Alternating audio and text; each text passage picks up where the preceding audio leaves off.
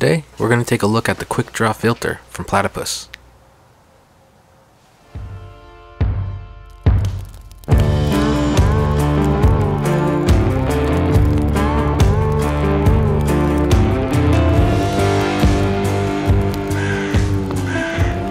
This is the Quickdraw filter from Platypus.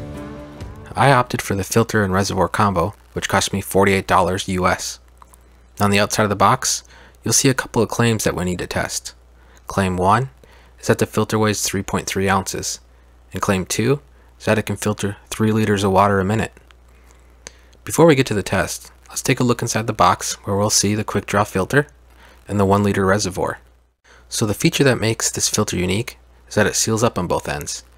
So after I'm done using it, I can just close it up and throw it in my bag, and I won't need to worry about it getting my gear wet.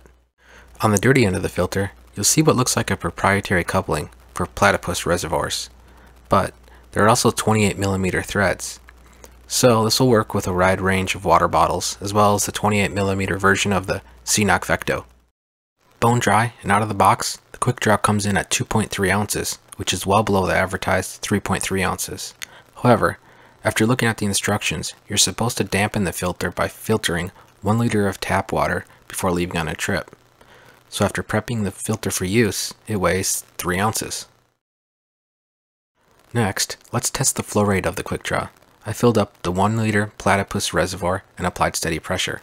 If the claim on the box is correct, it should filter this in an impressive 20 seconds, and it wasn't even close, at 7 minutes 14 seconds. So that's a serious downgrade from my Sawyer Mini, which took 3 minutes 40 seconds for the same amount of water. Assuming I had a defective filter, I contacted Platypus support and opened a warranty claim. I received this response from them. Very high volume of requests? 12 weeks? Well, clearly they sell a very high volume of defective gear. So at this point, I can't personally recommend this filter, but I'll keep you up to date on what happens. Thanks for watching, and we'll see you next Tuesday.